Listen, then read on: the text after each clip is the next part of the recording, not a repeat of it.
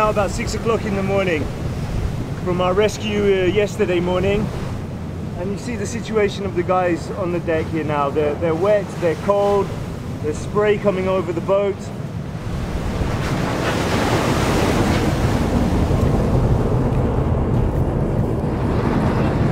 We got the call at about 4:30, 5 o'clock in the morning, and this is what we found.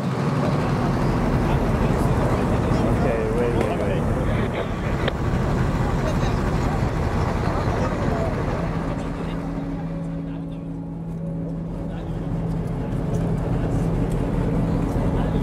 Keep moving.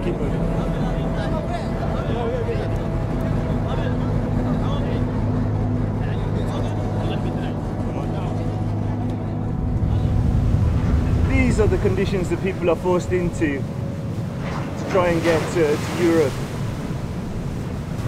There have to be proper channels opened up. It cannot continue like this.